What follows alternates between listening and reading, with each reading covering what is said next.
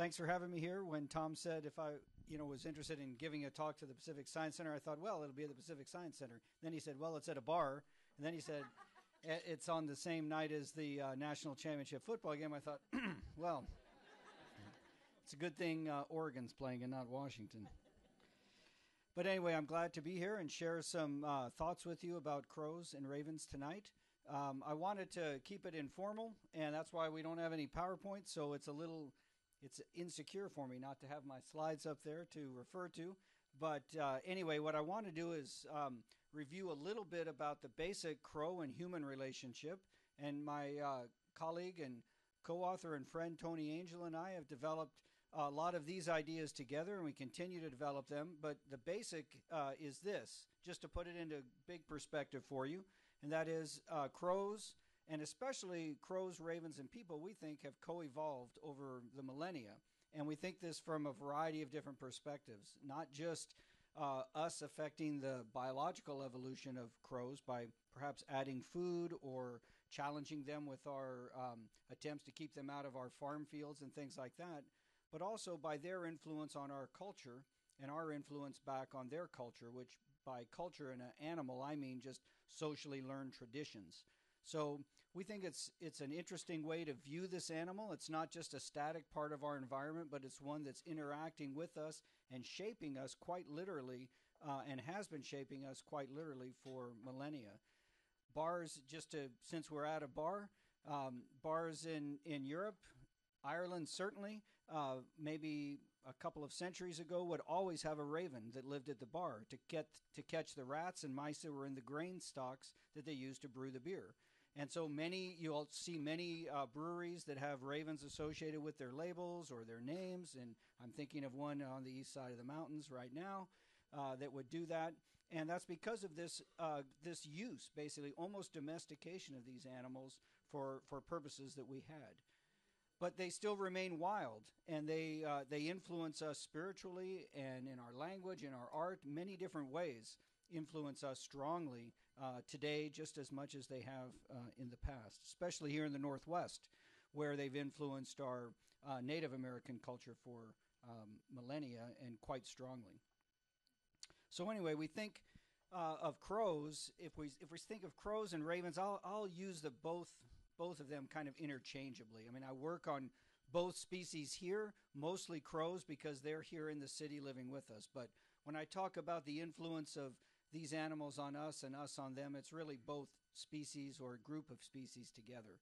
But if we just focus on the crow that you're familiar with here in the Seattle area most now, that's really a winner of an animal. It's one that survives with us, that thrives on the resources we provide and the way we change the environment here. So we take what was a dark, wet forest and cut it up into small pieces, put lawns and things and garbage dumps and things like that in between those chunks of forest, and make a perfect place for the crows to nest in the trees and to feed on our lawns and dumps and road-killed animals that cross the road in front of our cars. So we've transformed the landscape here in a way that's very beneficial for the crow. And that's why their numbers have increased, and they're doing quite well here, unlike a lot of birds which are declining. And people often ask, well, isn't it the reason these other birds are declining is because the crow is increasing and eating them all? Well, crows do eat other birds. They especially eat young robins and the eggs of robins. But there's an awful lot of robins around if you haven't noticed. And so really I don't think there's that tight of a cause and effect relationship. We've studied it a lot. We've tried to understand it, but most of the reason that crows are increasing is because of us, and most of the reason the other birds are decreasing is because of us, because we've removed the forest that they use to breed in. So really, we're having the effect on both of these species, and it's more of a correlation than it is a causation of crows driving other species to extinction. They do affect other species. Ravens do often affect other species on our coasts, plovers that nest on the coast, or tortoises that live in the desert. So they do have effects that are negative on other species. They are a predator and a scavenger, but they also respond directly to the sorts of things we do to the environment that benefit them and also cause the detriment of other species. So anyway, their success is costly to others. For example, robins and perhaps even farmers, if you want to think of it that way. They rob crops from time to time. They also provide some beneficial services of removing harmful insects from those crops, but they are a pest in many different situations. And so it's this positive effect on our culture that motivates a lot of us to be interested and captivated by these animals. And on the other hand, there's this negative effect with other people that see them as a direct threat for their livelihood. And it's this positive and negative strong influence they've had on people, one way or the other, rarely neutral, but one way or the other, that's really, I think, shaped their biology and our culture to a large extent. So that's kind of the general picture. Increasing crows and ravens, having negative effects on some people, stimulating wonder and fascination in other people. And this has been an ongoing back and forth sort of relationship, much like the flowers and hummingbirds have a relationship that shape one another's, the flowers' corolla and color perhaps, and the hummingbird's bill. Crows and ravens and people have shaped one another in very similar sorts of ways. Okay, so that's the big picture for you. Next, I wanted to talk about a few current fascinations. I mean, I'm one that enjoys crows. I like observing them and seeing them and learning from them. Same thing with ravens. I can understand their negative effects and the reason people don't like them in many ways, but I find them fascinating and challenging to understand. And so Tom mentioned this video of the murder of crows. In that video, we show a lot of what we're doing to try to understand one of the ways these animals have been so successful with us. And that is they personally recognize and respond to individual people in their environment. People that are nice to them, that throw peanuts as they walk around the city, that don't chase them, that perhaps invite them into their yard to nest there. Those people are recognized and they're followed. Is there anybody in this audience like that? A few. So these people are recognized out of a crowd and they are followed every day. They have probably a fairly predictable pattern, and the birds know this, and they know their faces, and they will pick them out of a crowd and come walking after them, flying in front of them, squawking in particular ways to try to entice them to feed them and to continue this positive interaction they have with them. So we studied this on campus. We always knew that they were responding to us personally, but it was not from a positive standpoint, because when we study the bird, we need to catch it often, and we need to tag it so we can identify it later and follow it through its life, see who it breeds with, how many young it has, that sort of thing. That's the kind of raw data that we have to gather, and to do that, we have to catch the birds. And to catch them, it's not so nice to the bird all the time. We put food down, maybe a nice pile of Cheetos, for example, one of their favorite foods. They'll come in to feed on the Cheetos, and we shoot a net over the top of them. It doesn't hurt them, but it secures them to the ground. We run up, we grab them, we put them in a sock to keep them calm and from struggling, and we put bands or a radio transmitter on them and let them go. So we hassle them for maybe 15, 20 minutes, and of course, it doesn't seem like much to us, but I'm sure it's a big thing to those birds. And we always saw when we'd go back and try to watch them, they were paying attention to us, and they were acting a little differently to us than they were to our friends that hadn't done such heinous things to the birds. They would scold us, they would make vocalizations, and they would be very wary. They would try to fool us. We'd be watching. I remember one time watching a bird carry sticks to its nest because we were always trying to find their nest. And it was flying to this one spot on the tree, and I marked it on my map. Okay, that's where the nest is. Came back every day. Yep, still carrying sticks up there, no problem. The nest didn't seem to be getting much bigger, though. So it was just carrying these sticks up there when I was watching, and when I wasn't, it was building a nest in a different tree. Just, to make life interesting. So we use these masks. You may have seen this, but we use masks to try to understand if it was the same face but entirely different people. Any of you in this room could wear the mask that we caught the birds with. Would they then respond as an enemy? As they would respond to an enemy if they saw this same face? Different person, different clothes, different walk, all sorts of everything else changed except the face. And they did. When we'd go out with that face that we caught them on, they would immediately scold. They would fly down and chase us. They would give these harsh vocalizations which would attract other crows in to try to move us out of the area. You've probably seen them do this to eagles and other sorts of predators in their environment. That's their shtick. Bring in others, chase the predator out, let the predator know that surprise is no longer on their side, and we can move you out of here, and you're not going to have good hunting success here. So just leave and leave us alone. And that's what they would do to us. And if we wore a different mask, one that we didn't catch them with, they wouldn't do that. Occasionally, but not very often would they do that. They seemed very, very precise in learning which person, which face in this case, had been mean to them. But I think we could do the exact same thing with feeding them and trying to get them to trying to be nice to them. In fact, we tried that to start with, and it was just taking longer. The interesting thing to us is that we only caught these birds one time, and now it's 4 years later on campus, and they still respond to us in a negative way. And what's even more interesting is that we only caught 7 birds on our campus, and when you walk out now, there's 30 or 40 birds that often will give you hell, basically, for walking around. So they have learned from watching one another respond to us that there is a bad face out there, and they've accumulated this knowledge.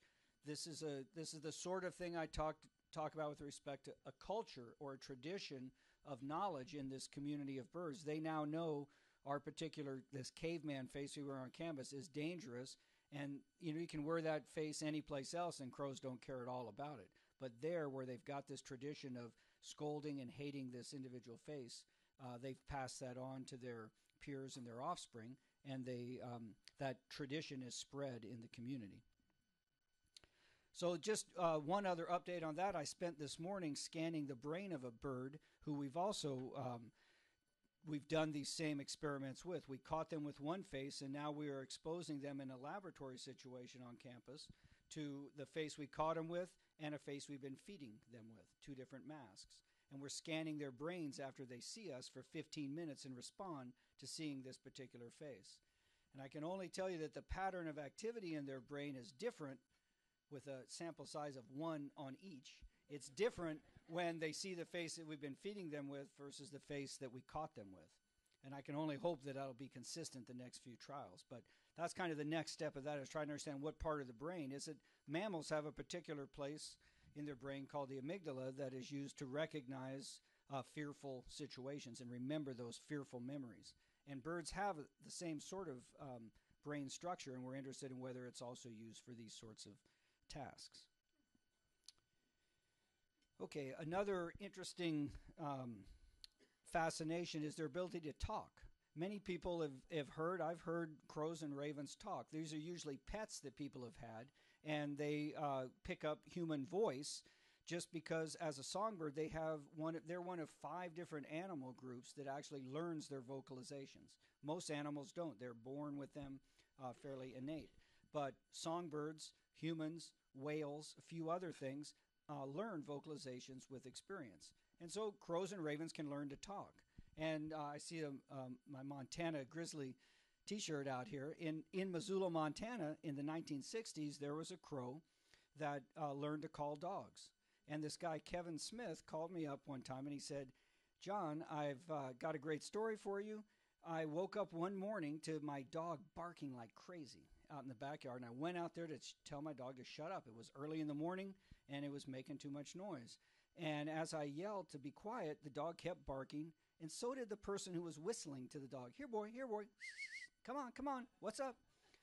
And so he walks out in his backyard, and up from the kennel pops a crow calling to the dog, whistling, hey, boy, let's go." And the dog's going nuts trying to get this guy.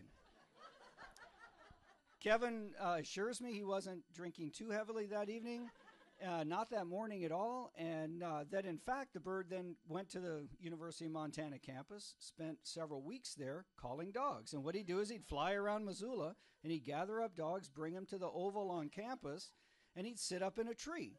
And the dogs would gather underneath him as he called, and he'd have 10 or 12 dogs barking at the tree. And he'd wait until the crow would wait until the class bells rang and students piled out into the oval, started crossing between to go to classes. Then the crow would take off, and he'd fly low to the ground with all the dogs chasing after him, right through all of the people, making quite a ruckus, maybe dislodging a sandwich or a bag of Cheetos in the process. I don't know. So they use voice, they learn voice. That's not so surprising, but then they tend to use it in these appropriate situations, which is pretty fascinating. Another example like that is play. Many of you have seen these birds play. There's lots of videos on the internet of them playing with toys. They will people who've raised crows or ravens or magpies. These birds will fetch balls and bring them back. They'll sit on their back and throw a ball in the air and catch it and play with this for hours, like a parrot. Any of you have parrots that play with toys in your cage? Yeah, so these guys are very playful. They have large brains. They have the same reward system in their brain that we do for play. When they engage in activities like that, opioids, natural endorphins in their brain are released. They bond with neurons in their brain, and that gives them the sense of pleasure. Just like when we have morphine at for a surgery or something like that, that blocks pain and difficulty that we're having. The same sorts of natural chemicals do that for a bird that's playing. So they get some natural high off of doing that, or they have fun, you could call it. So as another example of play in ravens, again, person sent me a bit of information, this one from Rocky Mountain National Park, and what these folks had seen were ravens surfing. And so as they describe it, there was 8 ravens, 7 or 8, don't have an exact count, 7 or 8 ravens, which love to play in the wind. And ravens are playful. They'll slide down snow slopes and roll down snow and do all sorts of interesting things in the wind or on slippery surfaces. But these birds took it one step further. They got surfboards, which were about 6-inch long pieces of bark, curled bark, like would be on the branch of a tree, maybe this big around. Curled pieces of bark. They gripped these things in their feet, and they would use them to basically surf on an updraft coming up off of a overlook in Rocky Mountain National Park. And that's, to me, it wasn't surprising. I mean, I think they could do it without the wood, for sure, just with their wings. But these birds basically held their wings still and moved their torsos so that they were able to ride the waves. And then they'd come back down, they'd chase each other, try to steal the sticks from one another, and do this on and on. And it's not unusual to see these birds playing with different sorts of toys like that. In this case, perhaps using them, but I've seen them at the Husky games. Crows will fly over and they'll have a ball of paper or something and drop it, and another one will catch it and then fly up and drop it, and they'll basically play chase on and on with that sort of thing. So I think it's very likely and very expected from the sorts of things they typically do and where they're at and the sorts of toys that are available for them in those situations. So they surf, and as they're surfing, they're getting this brain full of endorphins or natural opioids. And the other thing we've learned as we dig into how the brain handles this sort of pleasurable stimulation, not only are they getting opioids, they're also getting cannabinoids bonding in their nerve cells. So basically what these animals are doing is the same thing as an addict would do if they were out shooting up heroin and smoking pot at the same time. And so obviously they would be able to enjoy this sort of a situation to the fullest. The last one I will tell you about, and then I will hope you will have some that can top these 4 stories. Okay, that's your challenge tonight. Things you've seen these birds do that are beyond this. The last one is about, it also kind of brings home the notion of never discard an email you get from somebody that says these animals or the ice or whatever it is you study did something unusual. So in this case, I got an email from Gary Clark, who lives in Marysville. And Gary said, I feed crows every day. And I get a lot of emails from people who feed crows every day. And Gary cuts up chicken, and he makes special sauce. And he makes seafood linguine that he would take out to these birds in his backyard. He puts it out on a tray. Okay, nothing unusual there. He's got a lot of birds that come in. And one day he goes out and he says to the birds, I feed you every day, and you never give me anything. And that afternoon on the little tray, a TV dinner tray that he has out there, is a small candy conversation heart with the word love on it. So I almost deleted the email. I held on to it and I thought about it. I thought, well, okay, what else might be going on here? And eventually I went over, I met Gary, and he's gotten a lot of gifts from crows. He's gotten a small iron butterfly. He's gotten cones. He's gotten beads, pieces of rock, all kinds of things left on that feeding tray that he leaves out for the birds, including the candy heart, which I did see and certainly had been through some trauma in its day. And so we could think of many hypotheses that might explain this, just going through the basic scientific process. Well, okay, first, maybe Gary's just lying. He's just pulling my chain. And so we went there and checked it out, and he seemed reasonable. His wife seemed reasonable. And, the birds came right in when he put food down. And, this is clearly something he's doing. And then I got about 8 other messages from all over the country of people also getting gifts from crows and ravens and magpies that they feed. They continually feed them at the same place, and they're left shiny objects. Or one woman got a blue Captain Crunch toy from these birds. So they've gotten some great things. And so the fact that many people have had the same experience suggests to me that he's not pulling my chain. Then I thought, well, maybe his neighbor was putting it out there or something, or his wife. But his wife's handicapped. She can't get out there. His neighbors are not thrilled at all about all the birds he attracts into his yard. And so I don't think anybody else was put this candy heart on there. And then maybe it was a squirrel. Well, that's possible. Or I think actually the most realistic thing is that it was a crow that left this heart on his tray. Now, I don't think the crow understood what the heart said and understood what Gary said, because we have lots of other cases where things were exchanged that involved no writing or speaking. So I think that this is a situation that these animals do leave gifts, but whether we call them gifts, whether they view them as gifts or mistakes, I guess would be the question. And I can't really separate those two. I think in this case, the bird very well could have been carrying something that it found interesting in its environment around and reached down to get food and just dropped it and left it. And that's happened in many places. A woman in Seattle got a pair of keys, or a set of keys that way, from birds where she was feeding. All of a sudden she heard a clink and looked, and boom, there was a set of keys. They were for a brand new Mercedes, I believe it was. But she got a set of keys from these birds. So it could just be they're carrying it for whatever reason, drop it because there's something more immediately rewarding, some food that they would take. Or it could be, I think it's possible, and it's worth thinking about. It's one of these things that pushes you to look at these animals a little differently. It could be their way of getting into our hip pocket, so to speak, and basically seeing this relationship. Hey, if I leave things here, they leave things for me. I leave more, maybe they'll leave more.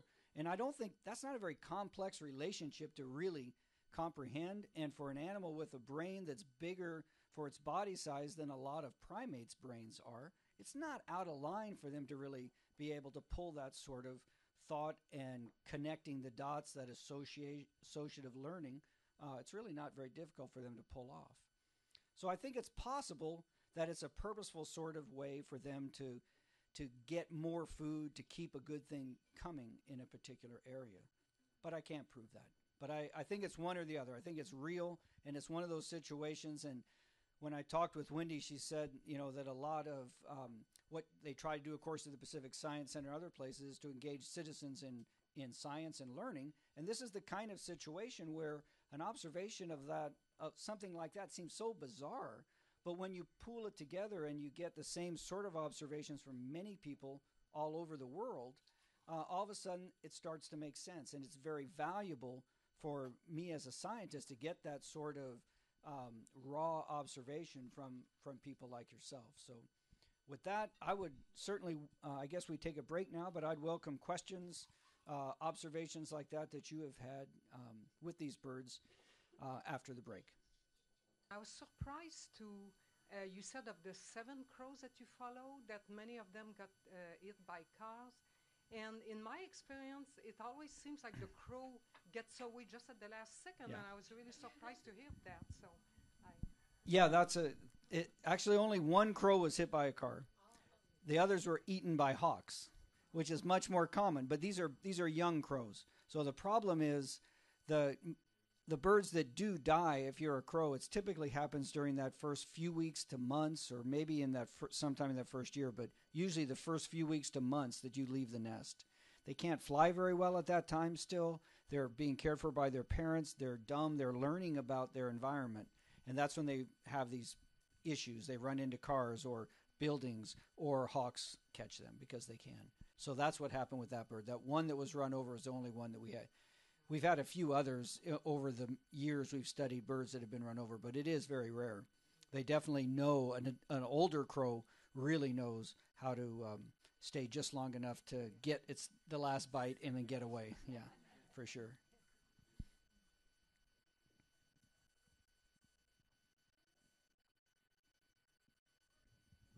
I notice crows in our area feed in the middle between the yellow lines. Right. They seem to know that that's a safe place.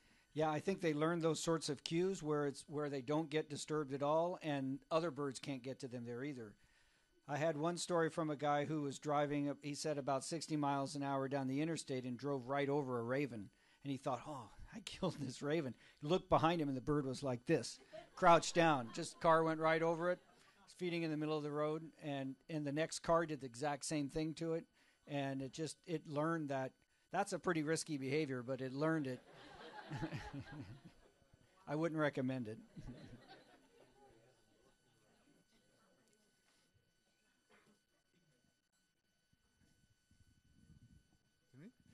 When you talk about bird brains, you often people divide it by body, and I wonder if that is fair, because I mean, in order to achieve thinking, I mean, we need some brain, of course, because we have a lot of muscles that we need Right. to coordinate.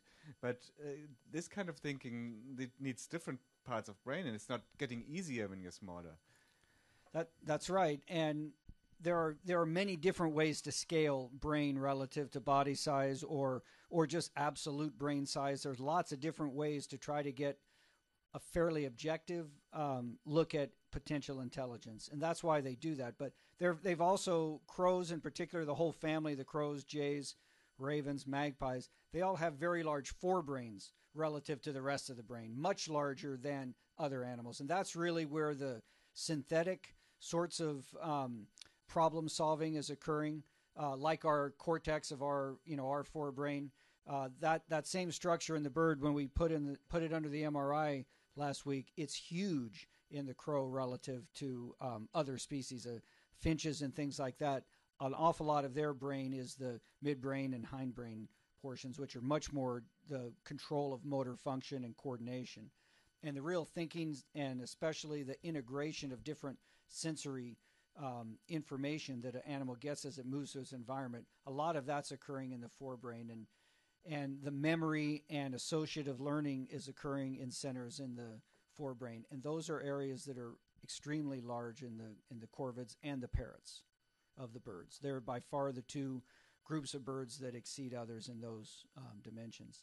And then it's also correlated with tool using and innovative behaviors. You can do surveys of the published literature on, weird things people saw birds do, and most of those, well, a large proportion of those were seen within the crows and ravens and jays. So any of those different ways you try to sum it up, there's this association between fairly large-brained birds and these complex problem-solving abilities. But it's a really hard thing to get an objective measure of how smart a bird is. No doubt. I mean, I think they're all smart in different ways. But crows are particularly good at remembering faces. Ravens are good at solving problems to get at food. New Caledonia crows are good at making tools. So they all specialize kind of in different cognitive dimensions. So I was just asked to come to this last night, and I would have never put two and two together, but last week, I swear this happened to me. I was on my porch, and I was feeding a squirrel, and the birds kept coming and taking it. And the very next morning, I walked outside to walk my dog, and I walked under the same tree where these exact birds sit, and I don't know if it was the same bird, but it pooped on my head. Does that have any, no, I don't know if it was the same bird, but it was a crow. What There's did you about feed it? 4 of them. And it sounds weird because you said it, but I gave it peanuts because I was feeding the squirrel, not the crow. Yeah, well, they love peanuts. They should have done anything but poop on your head, for sure. So, it's interesting. They do use that as a weapon, and usually they use it when somebody stops feeding them. Again, I'll just tell you another story about this, but in Sweden, a woman fed magpies all the time. And they basically would come to her, and they would never harass her. They would wait for her. In fact, they would ring her doorbell when they saw her in there to get her to come out and feed them. But her husband didn't like him, and he chased them, and he shooed them away, and they pooped on his car every day, just in front of the driver's seat. So I'm surprised. That was probably just, I would say, coincidence in your case. Where's the scientific community on people feeding the crows? Whether they should or shouldn't feed them? Yes. Yeah, well, it would depend on what scientific community you asked, for sure. I don't think there's a clear-cut answer, really. I mean, there are benefits to doing that. I think in getting people to appreciate nature and engage in it and learn from it and maybe even experience these strange things that some of these animals do. There is a detriment to it if you increase the population size of the animals, I think. I'm not so concerned with taming them down. I think these animals basically tame themselves by living with us. That's their strategy to survive, is to basically take us for all they can get from us. So I don't think we're doing them any disfavors by making them not so reliant but able to use us for food. I don't think that's a bad thing. But we could increase their population. If everybody fed birds, crows would get a lion's share of it, and their populations would skyrocket, and that could be a problem for other species for sure, especially in that local area where they're concentrated around the food. We've done experiments with that, and if you feed them in an area, they will prey upon other nests of birds more in that area than further away, because they just spend their time there. They get all the food they need in an hour or two, and they sit around and look the rest of the day and figure out, what else can we take while we're here? So I think it could be a problem if it was done at a huge scale, but I think the scale at which a few people bond with these wild birds is probably more beneficial than harmful. But there's no right or wrong answer on it, really.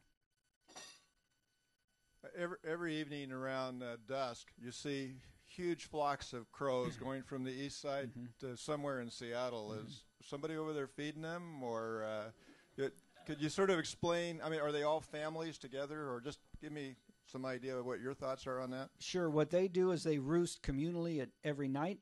And so there are many places around the Puget Sound region. There's one over by the UW Bothell where they're spending a lot of time. There's one over at the marina by Bellevue, just on this side of the lake.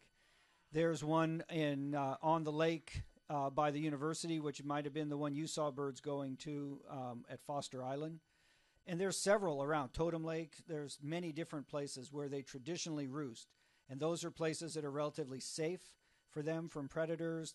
They're probably good intermediate commuting spots where they can minimize their travel distances in a given day to be able to roost there.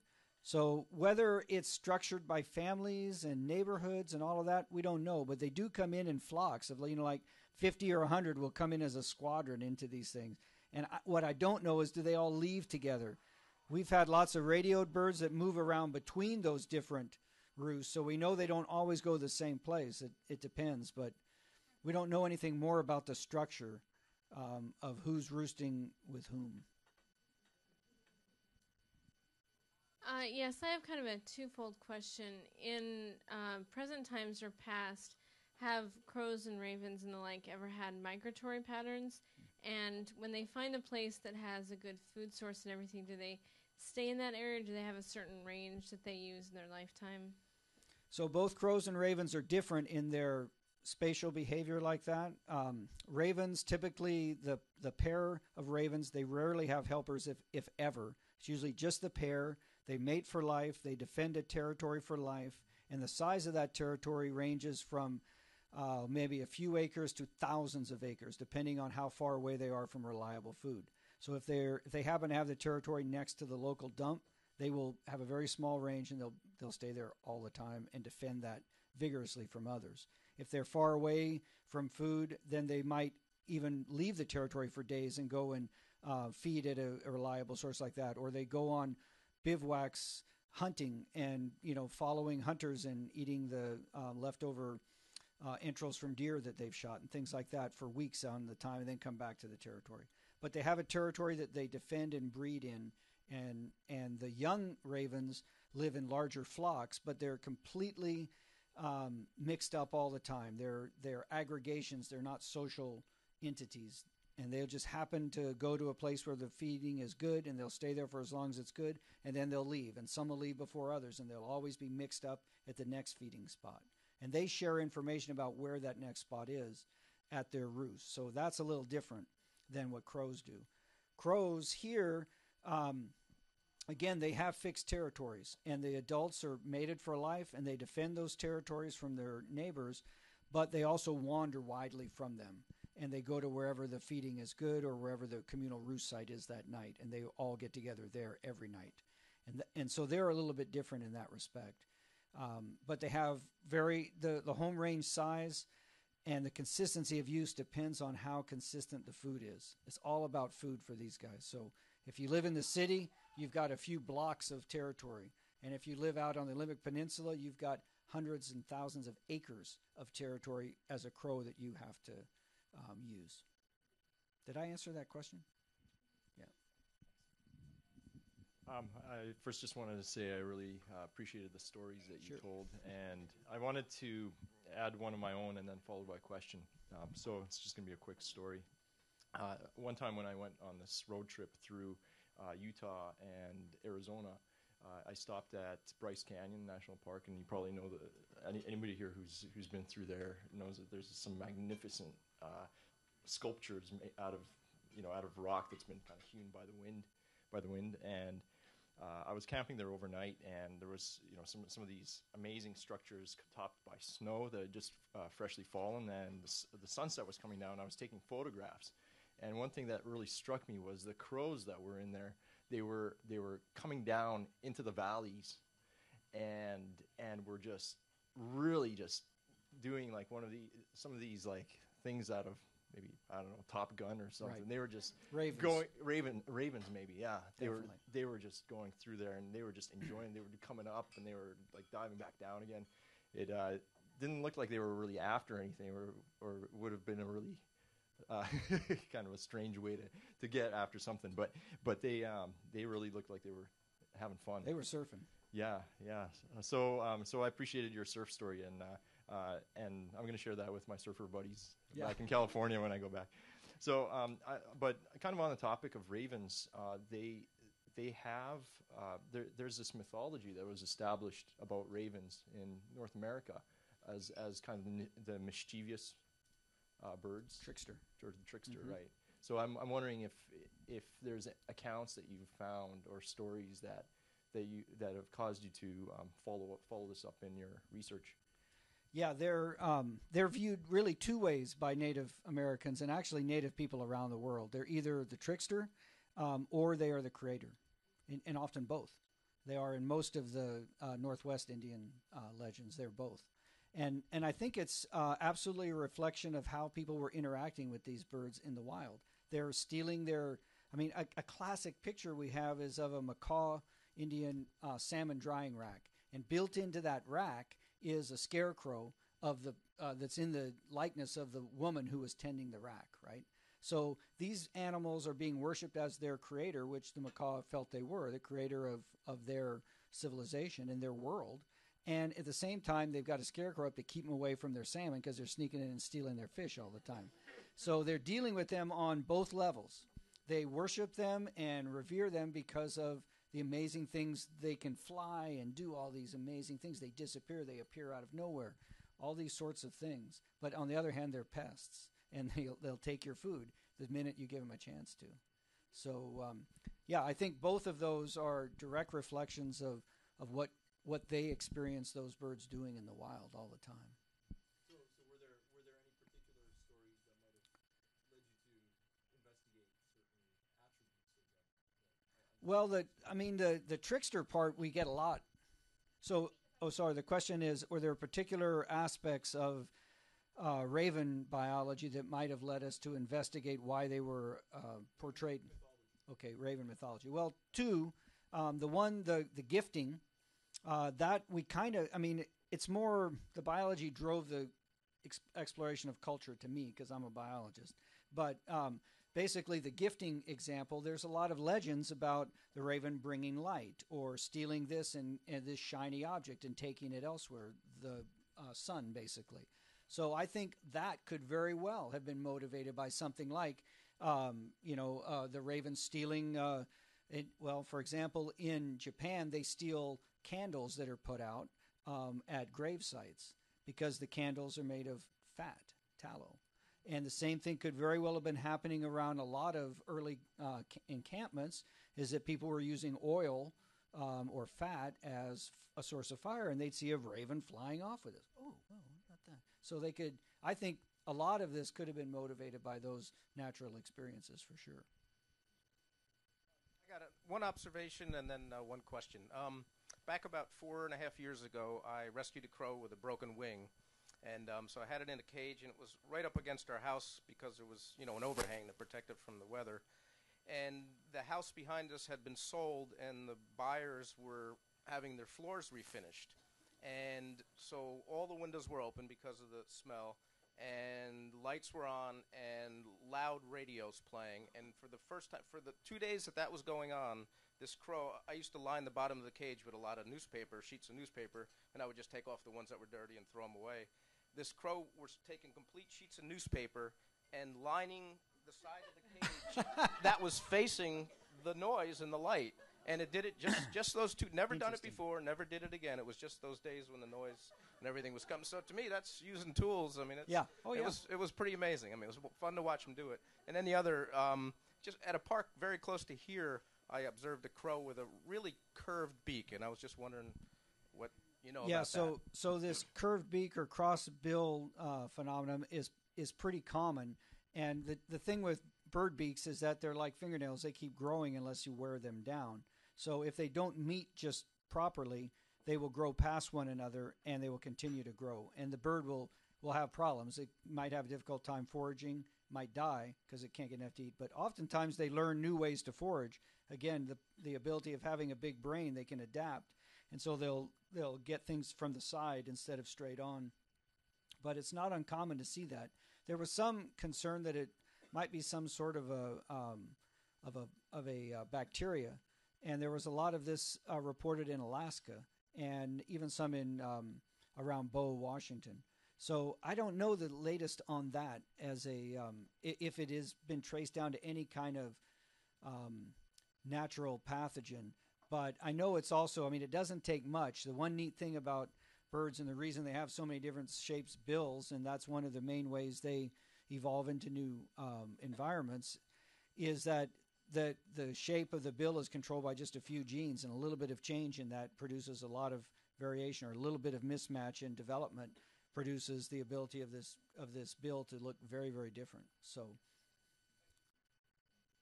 in case anyone is wondering, the score is Auburn 19, Oregon 11. I was wondering.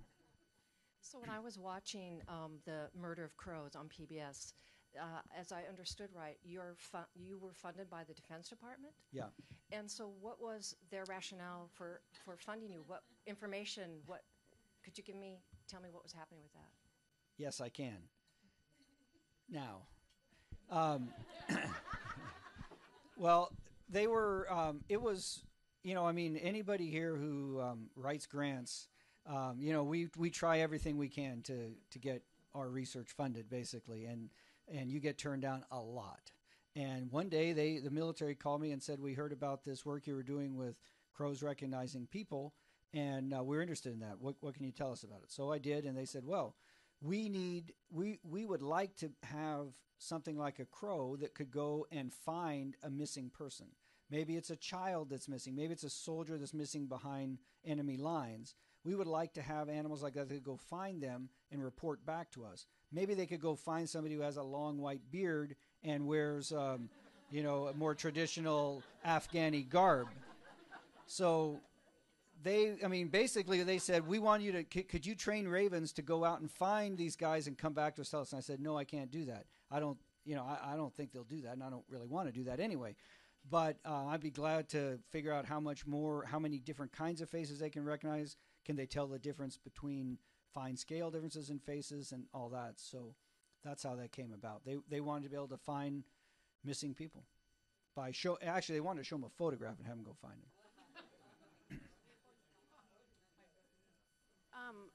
Can you hear me? Yes, where are you? I have two tales to share. We were missing a quite elderly cat, and I was frantic for days, and it was summertime, early spring, and finally I noticed in walking around the neighborhood that the crows, a couple of crows, were fairly attentive. And finally, when one was on the street in front of me, I said, "Tell me." And that afternoon, I heard quite a ruckus of crows, and I thought, they are trying to tell me something. And it persisted into the next day, and that's where our cat was. The other thing is this summer, and we've had a bird bath for 18 years, and always the crows come alone, one at a time. And this summer, we had 4 young crows. They had all their fluff.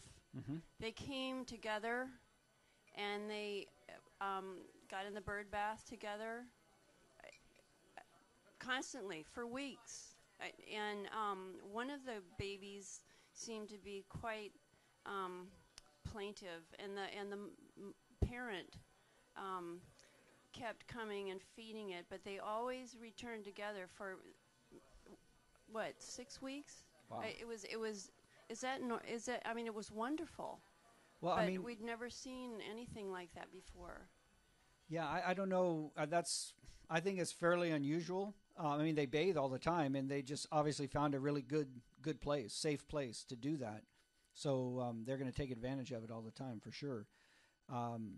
Why they haven't done it before, or I bet it will continue again. You know, if that pair is successful in producing young this year, it'll continue again there. It's a good, safe place for them to do that. So they have to bathe somewhere, and they're going to do it as a group like that for sure. So the cat thing is also pretty interesting. And I think what that shows is that for some reason, sometimes we pay closer attention to signs in nature. And you can learn a lot by doing that, of course. And I think in this case, you know, you just paid close attention to what these birds are doing. The crows do not like cats. They're predators, of course, to crows. And so they're going to scold them, just like they're scolding me with my dangerous face. When we catch them, they're scolding a cat as a potential danger in the environment. They're trying to get it to move. You picked up on it. For some reason, you were drawn to pay more attention to those crows on that time, and it paid off.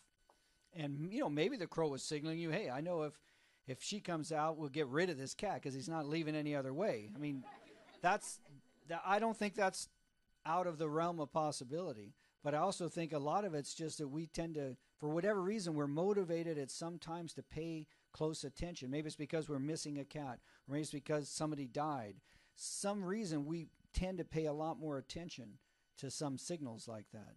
Some of it's because it's deep in our culture to, you know, when something bad's happen, you think about crows and ravens, and you tend to pay attention to them. And they do their normal thing, and it leads you to your cat. I think it's pretty neat. Over the New Year, we have heard about some of these bird die-offs that were in the news. Mm-hmm. And I have heard from conspiracy theories that the Russians were involved, or the U.S. Army did some tests, or it's natural. It just happens, and it was more in the news than usual. Can you, as an expert, give us an idea of what might be behind it? Yeah, I mean, I don't know firsthand, but what I've read and what I've heard from it suggests to me that it is a natural thing. And this time of year, when you've got severe weather sorts of events, birds are, in this case, the birds that died are all ones that roost together and flock together. So there's a lot of them in one place, first off. And then you have some unusual event. Maybe it is some natural weather thing where these birds were scared at night and flew up, got into high elevation, ran into things. A lot of the birds, I guess, in Arkansas had had collided with wires and things like that. They might have flown, in a frantic way, and they don't see well at night, flown through some hanging power lines, and a lot of them hit those. To me, they just fall right where the power line is, if that's the case. So I don't get that as that can't be the explanation of a lot of those dead birds. I think they went very high in the air, maybe up some kind of a cyclonic wind, and froze, or collided with ice, hail. And that can kill birds pretty darn quickly. And especially in wintertime, they're maybe not in the greatest of health, and they get sucked up and something like that, and then they rain down over large area where it's not just in the immediate vicinity of things they ran into. So I think that sort of thing is likely. It's happened before. There were cold snaps that killed tens of thousands of birds in other places. So I think that's the working hypothesis right now. But it could have been that they got into some poison grain or some sort of food that had a natural toxin, botulism or something like that. Usually more common with waterfowl than the birds that were killed. But it's, those sorts of things do happen. And when they happen, and they happen in a place where people live, and they happen with a fairly big bird that's conspicuous, it's pretty alarming. But it happens a lot all over, and we just don't notice it.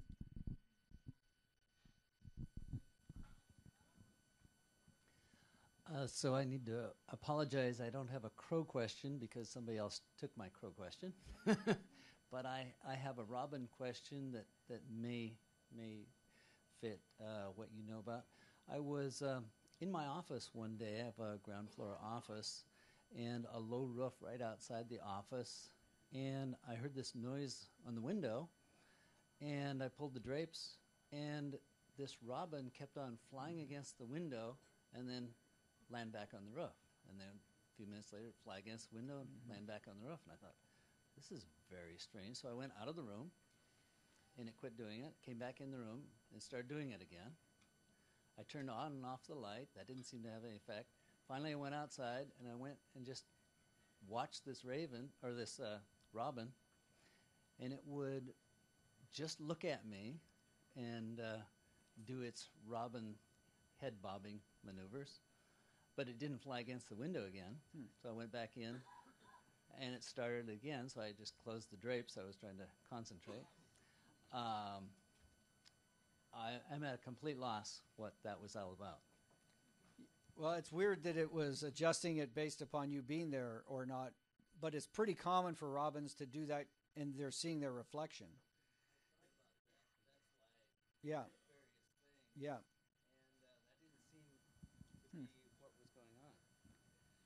Oftentimes it is, and they just see it, that reflection keeps moving when they move, and it's a territorial thing. So I've seen them do that to car mirrors. They've done it to my windows. Ravens will also do it. Ravens do it to car windows.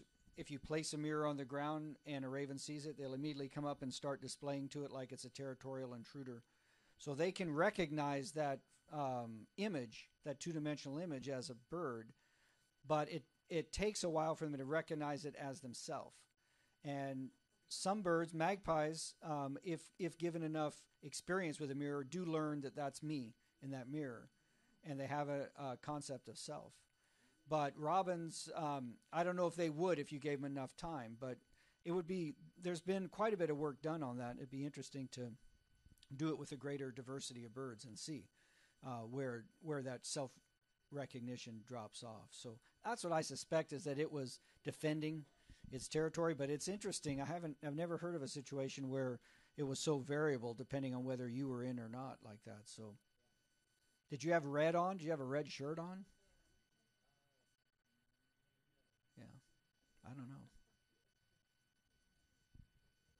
Hi. Thank you very much for coming and doing this, because it's really, really interesting. Can you tell me what the average lifespan of the crow is, and what the outliers are? Yeah.